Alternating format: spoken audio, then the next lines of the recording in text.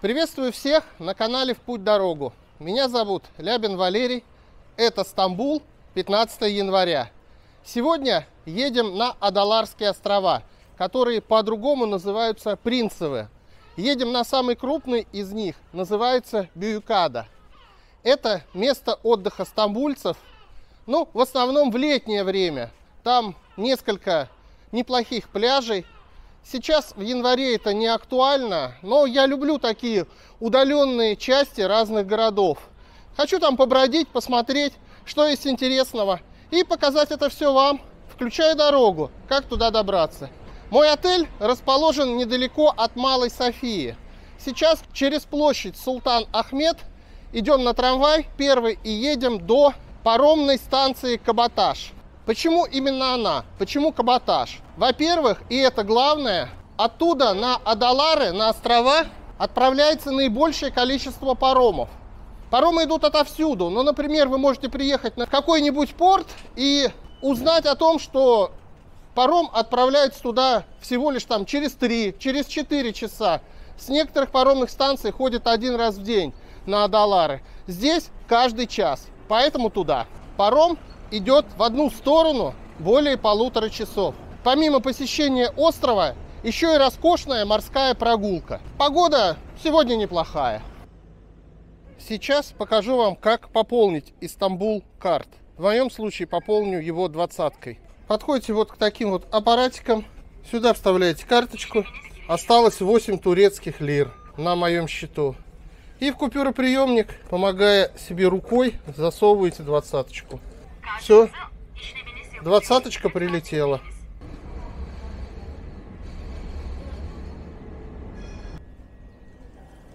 Опять, как я и говорил, первая поездка самая дорогая.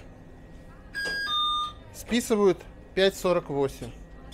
5,48 в турецких лирах это 31 рубль 50 копеек на 15 января 2022 года. Вот мы и подъехали к паромной переправе Кабаташ.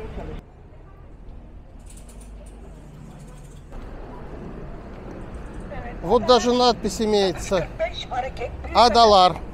Первое впечатление, что разобраться, на какой паром сесть, достаточно сложно здесь, в Кадыкёе, на паромной переправе. Но это не так. Здесь открываются ворота, и над ними табличка, которая указывает, куда отправляется паром. И когда вы выходите, все заборчиками огорожено, и вы попадаете на тот паром, куда вам надо.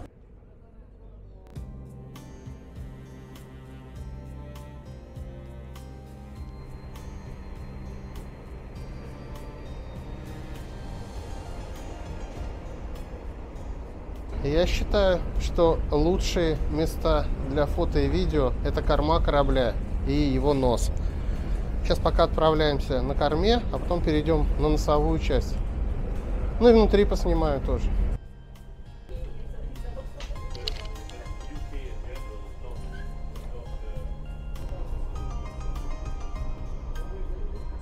На самый нос корабля попасть не удастся. Здесь закрыто.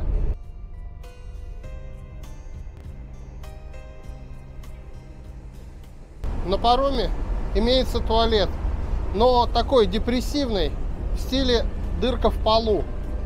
Так что, кому это не вариант, лучше сходить на вокзале паромном.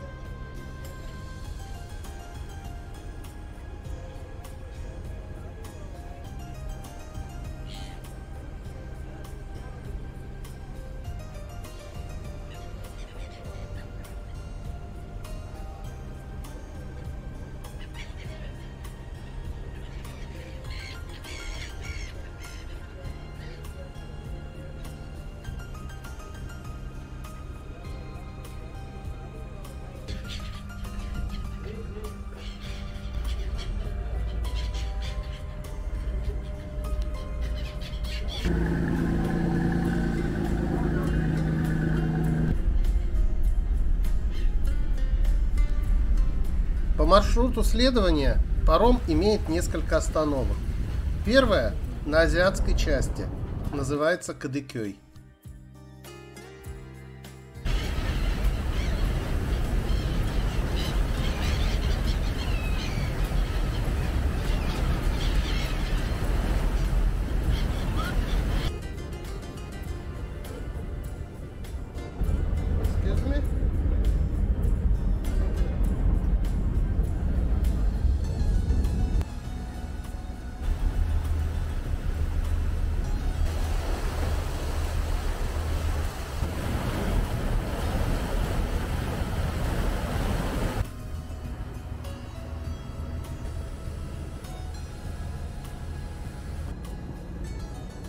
Следующие 3 остановки паром делает на островах, поменьше того, на который мы следуем.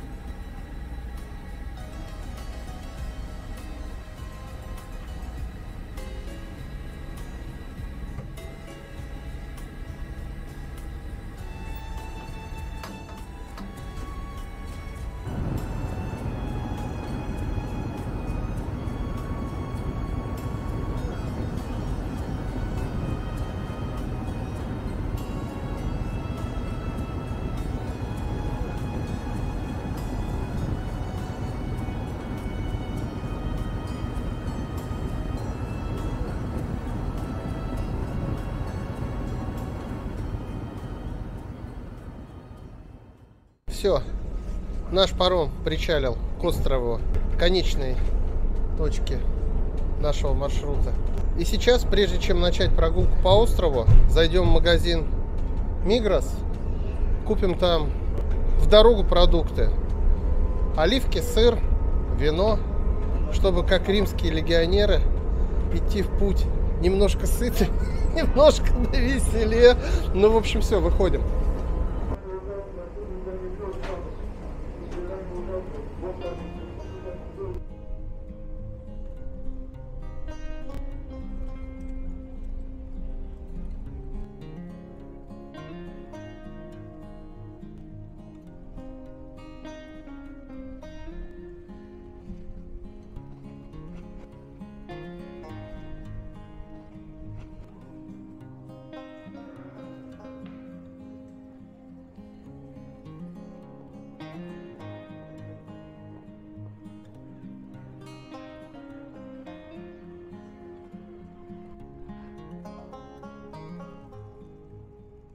Мигрос оказался намного более дорогим магазином, чем в Стамбуле. Ну а все остальные местные еще дороже. Здесь, в принципе, курорт.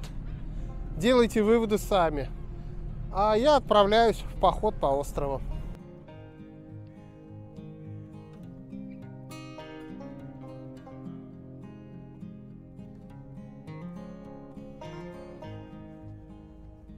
Прям чувствуется, что это курорт по количеству мрамора, по ажурности домов, по ценам.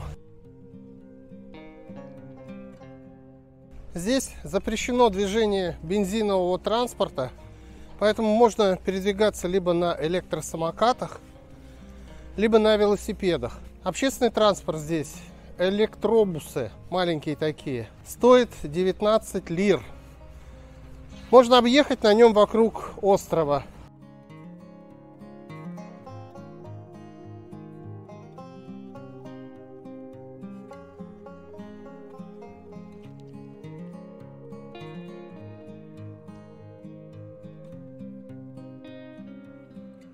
Как и обещал, в Мигросе купил бутылку сухого вина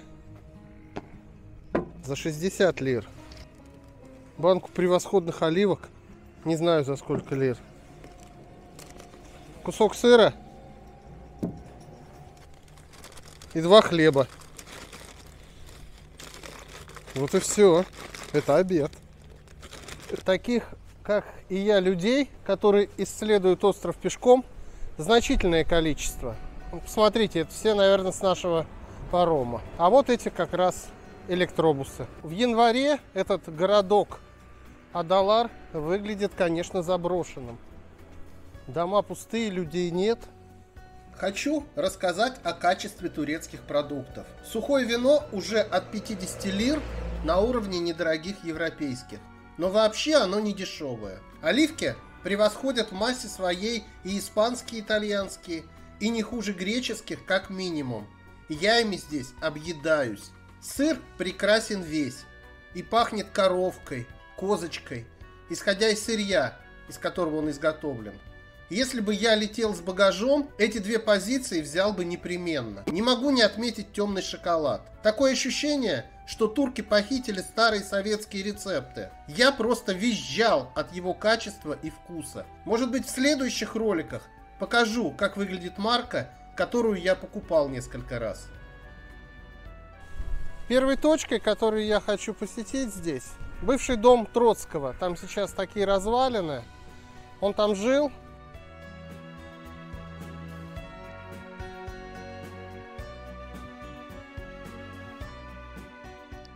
Дай, Джим, на счастье лапу мне. Какой славный пес, а? Какой верный и преданный. Охраняет территорию. Но хочет любви и ласки.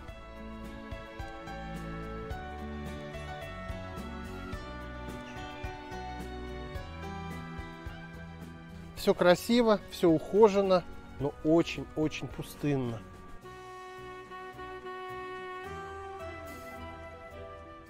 Сзади меня растет лавр благородный. Очень благородный, очень вкусно пахнущий. Блин, даже лучше, чем у нас в Крыму.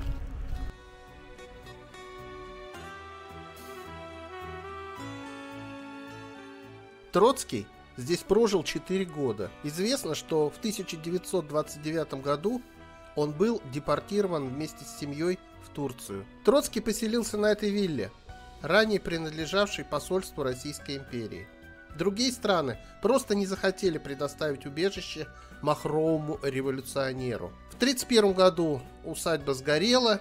Сгорела и вся библиотека с бесценными архивами, вывезенными им из СССР. В последнее время ведутся вялотекущие суды за участок между российским государством и местными жителями.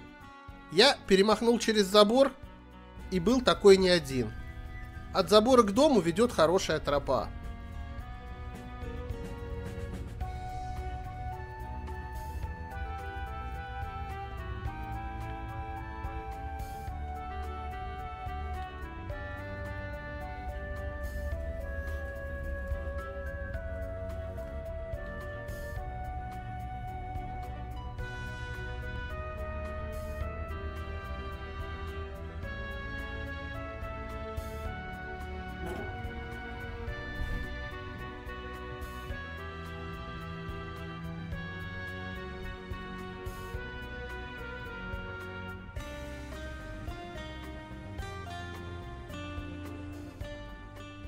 Я не архитектор, но, кажется, восстановлению дом не подлежит.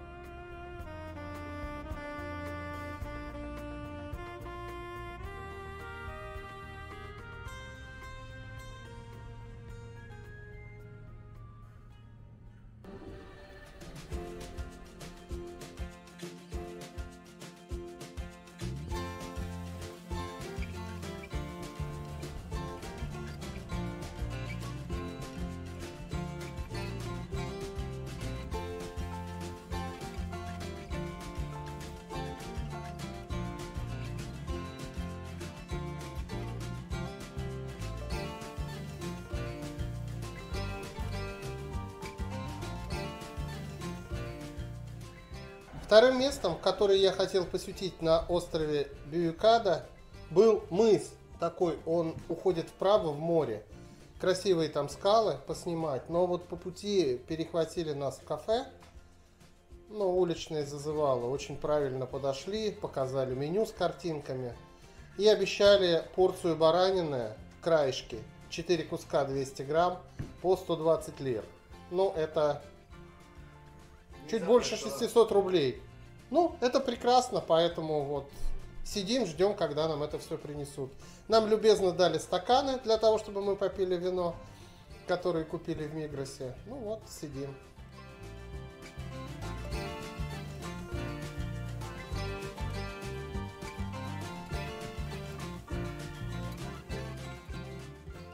Все очень красиво, все очень вкусно. Я уже вот откусил, попробовал. Нежнейшее мясо. На гарнир еще салат подали и рис. Я только не понимаю, если подали рис, зачем хлеб? Смотрите, еще какая фишка. Чтобы держать в фольге косточка. Это правильно. Меньше салфеток израсходуешь. Из печального по прогулок по острову. Вот сейчас попытался попасть на мыс, на который хотел, который так в море вдается. Ну, я говорил о нем. В общем, 9 турецких лир вход. Это парк. Ну пусть парк, там ничего нет, кроме скамеек и каких-то качелек. Я попытался какими-то окольными путями пройти. Там, блин, забор вышиной с 2 человеческих роста. И все опутано колючей проволокой, как будто это объект чрезвычайной важности и военный такой прям. Очень нужный и очень важный. Поэтому я туда не пошел. Сразу после парка начинается обмотанный колючей проволокой пляж, на который нельзя никак попасть. Но я даже и не пытался туда попадать. Но просто... реально, мышь не проскочит. Не проскочит. Они прекрасно понимают, что желающих проскочить наверняка будет, и не один человек. Вот даже тут с нами как бы шла пара, они тоже и туда, и сюда, и никуда, блин. Так на этом острове. Здесь все интересное. За все интересное вы заплатите. И даже дело не в деньгах. Потому что я только что отдал 300 турецких лир за еду. Но я хоть понимаю, за что я отдаю. За парк, который даже парком назвать нельзя. Это просто огороженный мыс. Нет. Можно обойти полностью остров. Это реально. Но дальше просто 2 высокие горы. И это будет достаточно сложно. А можно обойти пол острова. И между 3 холмами есть такая низменность. И перейти на ту сторону. Вот этим я сейчас и занимаюсь. И даже здесь вот дорога. И ты идешь, справа забор. Слева забор. Ни шагу вправо, ни шагу влево. Это напрягает. И даже в центральной части Стамбула, вот напротив гостиницы, где я живу, есть парк небольшой. И там пешеходные дорожки огорожены по грудь забор. И газон, на газон ты не можешь даже не просто туда пойти в сторону газона, ты шагу не можешь сделать с этой дорожки. Это какой-то бред. Вот ходи строго по дорожкам между заборов. Мне это вот не нравится. Судя по тому, что подъема я больше не вижу, скорее всего, это перевал. Да, похоже, это перевал. Приняли коллегиальное решение не валять дурака и не скакать по горам, как горные козлы, а спуститься к морю. Ибо погода хорошая, там пляжи, и, может быть, там не будет колючей проволоки. В общем, идем на противоположную сторону острова, к морю.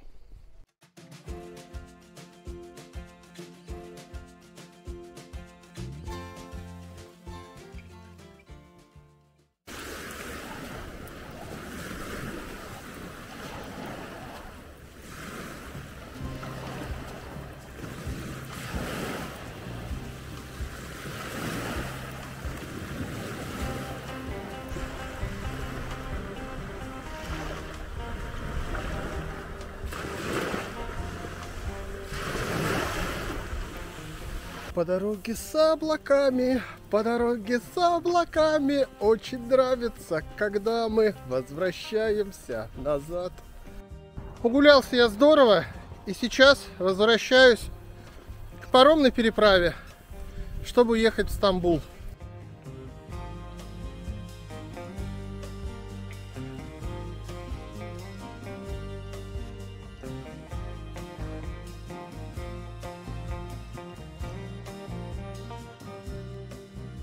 Относительно моей поездки на острова могу сказать следующее. Ну, во-первых, это морская прогулка, очень недорогая. Во-вторых, остров интересен. Это курорт, инфраструктура соответствующая.